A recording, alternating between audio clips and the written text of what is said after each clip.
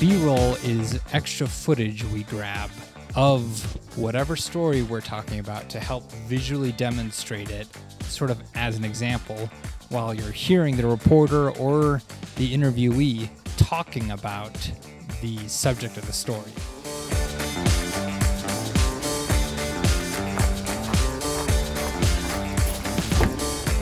Hey! Alright, so today we're going to be looking around, trying to get some real estate footage, some for sale signs. Oh, and this is my roommate Kevin, by the way. That was probably like the worst shot of my face ever. Good. Keep you humble. Oh boy. Yeah, we think it's going to be about foreclosures, just because that's what we're assuming because of Corona. We're assuming that a lot of people have had their houses foreclosed on, and we're looking at the Zillow app, and we had to put some filters on to get rid of them because all we were finding. Hey! There's another sign. There it is. Do people ever give you trouble? Not usually for stuff like this. People might come out and ask me, like, you know, what's the story or what's going on, but not usually trouble. But I'm trying to not get anything too specific because I'm not quite sure yet what type of story we're doing. So it could be a positive story, could be a negative story. And I don't want to get footage of a specific person's phone number, like on this sign, you know, without knowing what the story is. When you first set up, you want to set your camera on a tripod and get some nice, steady, locked off shots. You want to go wides, mediums, tights. You want to get some close-ups and a few cutaways. And after you've gotten, I would say, maybe 10 traditional shots of whatever it is you're trying to film, maybe it's a restaurant and you're getting different shots of them cooking food, or maybe it's a building and it's people filing paperwork and you want to get some shots of people submitting their paperwork. Either way, after you've done the conventional by the books shooting, the bread and butter, basic no frills B-roll that you want to shoot, you then want to take your camera off the tripod and get a little more creative with it.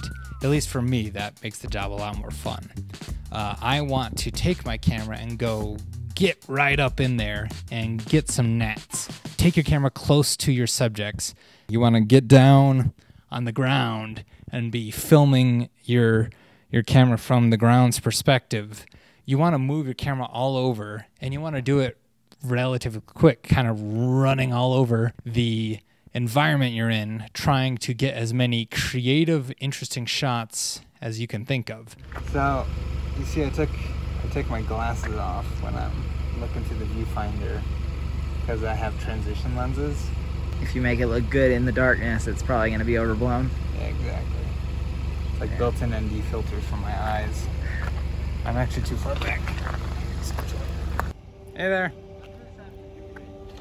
We're just doing a story about real estate, and this is the biggest sort of lesson that I feel like I'm always learning in doing this job, is the world is held together by lots of people's rules that they are just enforcing basically for no reason, just for themselves. A lot of people think they know that things are laws or are rules for their companies, and some laws and some rules really are true, but a lot of them, people think, for example, that I need to get their permission to film them, or that if they say you don't have my permission to film me, that I can't film them. That's not true at all. If you're in a public area, or if I can visibly see you from a public area, I can film you all I want, and you can't do anything besides get out of that area to stop me from filming you. Now, because I'm a human being with a soul, if you ask me not to film you, I will probably not film you.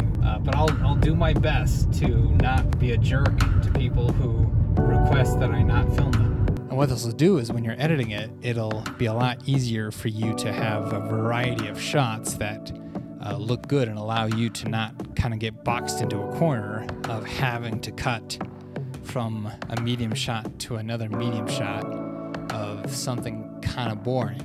Whereas if you're getting a variety of different types of shots, It helps give you freedom and flexibility when you're editing. And that's especially important, not just for creative satisfaction, but also for speed. Because the other part of doing news is you're having to do this really quick, and you need to make sure that you're doing enough work ahead of time to not screw yourself over when it becomes time to edit. So you are saving yourself time in the future. And if it's not you, you're saving editors time. Either way, you are saving someone valuable time as the timeline is getting closer and closer to your deadline when your footage is going to air on national TV. Hey guys, thank you very much for watching.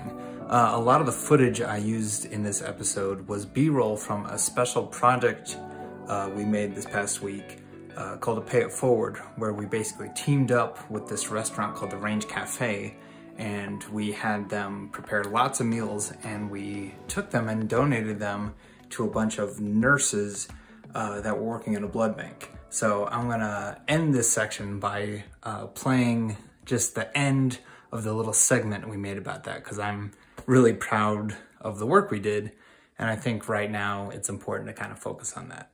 All right, let's get this guy going. Thank you guys, everything that you do for the public. We know that you're exposed to a lot, and it's our pleasure to provide a meal for you guys. It's a really nice little treat. These workers don't just take blood or plasma donations. They help New Mexicans help. The need is increasing, and so are people's concerns about donating safely. A lot of my job is keeping people's mind at ease as to that we're taking care of everything that we need to.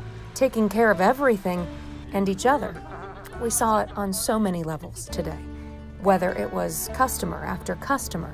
They all know we're in a tough situation, and they're all doing their best to help us all survive. Boxed lunch after boxed lunch. This is like the biggest cookie I've ever seen. Or donor after donor. It's important. I do it whenever I can. I guess you could say, paying it forward is in our DNA. You know, teamwork and togetherness is a big part of feeling safe. Tessa Mentis, KOB4.